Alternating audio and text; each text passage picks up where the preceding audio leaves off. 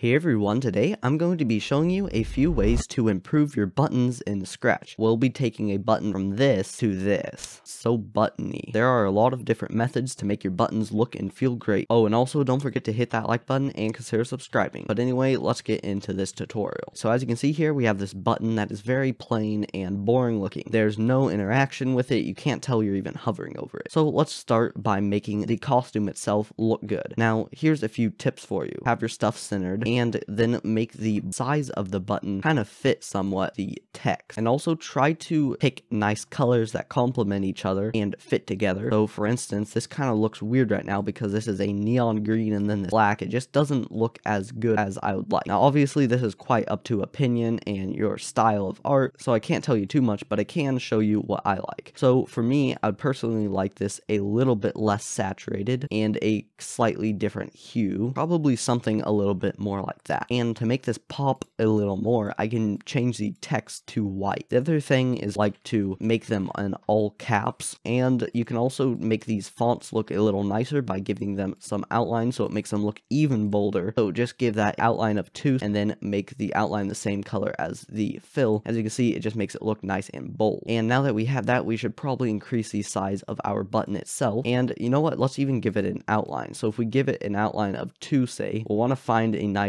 color that complements it. I think that looks pretty good. Now this really isn't that good of a button, but it is more clean than our last button. Of course, that's all up to opinion, like I said earlier. So now that we have that, that immediately improves the look of our button because it just looks nicer to look at. Now here's where there's a ton of different things we can do to this. We can make it get bigger when you hover over it. We can make it float up and down when you hover over it. We can make it rotate when you hover it. We can make it switch to a different costume. So let's just start with a basic one. Let's make it bigger when you hover over it. So add a when green flag clicked and then a forever loop. Now just change the size by 10. Now all we need to do is pull a divided by in here and then a minus on the left side. Next we just want to put the size in the right side of that minus. So now we can put the values we want in these two. So the one in the minus is the size we want it to go to. So I will make it go to size 100, which is just the default. And the divided one is the smoothness. So I'll do 2. The larger this number, the more smooth it will be. So you can now see that really nothing is different, but if we pull out a change size by and we do that, you can see that it'll always smoothly go back to a size 100. So now all you would need to do is add an if else and check if we are touching the mouse pointer, and then duplicate this and maybe set the size to like 120. You can now see whenever we are hovering over this, it smoothly gets bigger, and that looks really nice. Maybe we want it to make it to where the background turns white and the text turns green when we hover over it. That's just a simple costume change. So inside of the costumes, let's make a start button 2 and name this start button hover, and now we can go ahead and just fill the background with white, and now go into the original start button, click on it so you get the fill, click on the bucket tool and then change that to a normal one. Now go back in here and you can now fill in the text. Now we can just make the outline the same exact color, and now it's just the opposite. So basically now all we need to do is put that inside of our code. So if we're touching the mouse pointer, switch costume to the hover. Otherwise, switch costume to the start button. So now you can see that whenever we hover over it, it gets bigger, and it also does a cool costume change. Maybe you want this button to kind of turn left to right. A cool algorithm you can do is just a point in direction, now a plus sign, and then the direction you want to be. So I'll do 90 because that's like the default. Now just take the sign of the timer and now take that timer times a number. I'll do 100. Take all the sign times another number. I'll do 2. The second number is the amount that it will do whatever it's doing. So in this case, it's turning. If I do this like 50, you can see now it's turning a lot. And then this 100 is the speed of it. So if I do like 500 now, you can see that it does it a lot faster. This button is smoothly kind of rotating left to right, and when we hover over it, it will get bigger. You can do this with the position too. So pull out a set Y2 and then put that in there, and now put in 0 because that's the middle of the screen. And now if we start this game, you can see that it's floating up and down. I'll do like 5 so you can see it better. You can see now that it is actually floating up and down, and that looks cool too. Another little thing you can do is a turn, and now duplicate the size algorithm and then just swap it out for direction. So you can do 90 minus direction divided by 2, and now it'll always smoothly turn to direction 90. So if I do like turn 15 degrees, you can see it'll always go back to 90. So that means that in another loop, we can do a when green flag clicked forever if we are touching the mouse pointer. Then we can go ahead and turn 2 degrees clockwise, wait until we aren't touching the mouse pointer so it doesn't keep doing that. And now you can see that whenever we hover over it, it does this like cool little turn thing. Another cool detail we can add is if we hover over the right, it'll tilt towards the right, and if we hover over the left, it'll tilt to the left. So let's do that. If we go ahead and just add an if else and now check if the X position is less than the mouse X, which means we are to the left of it, then turn right. Otherwise, just turn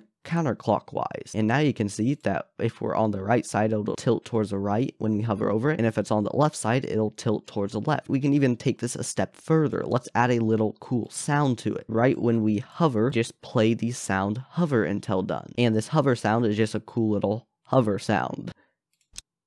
Now it's even better because when we hover over it, it plays a nice sound, and that makes it even more responsive. So you can kind of see now that with all these different algorithms and stuff, you can really start to make a extremely polished and nice button. And I accidentally got rid of the float animation, so let's add that back in real quick. Okay, so these are my settings here. So now that we have that, this is the final button. Very responsive and nice to hover over, and I really like how it came out. Make sure to stick around because next week I'm going to be posting a tutorial on how to add functionality to these buttons. So what I mean by that is instead of this button just sitting here, it'll actually do something. Like when we click on it, it starts a game. So maybe I'll show how to add like a start button that starts the game when you click on it, or a stop button that stops the game, or a mute button that will mute the game when you click on it. It's all the basic buttons that you need for your game. So yeah, make sure to stick around. Thank you all so much for watching. I hope this tutorial helps you out. If it didn't, don't forget to drop a like and consider subscribing and leave a comment down below. I love to hear what you guys think. But anyway, this has been Owen, and I am out.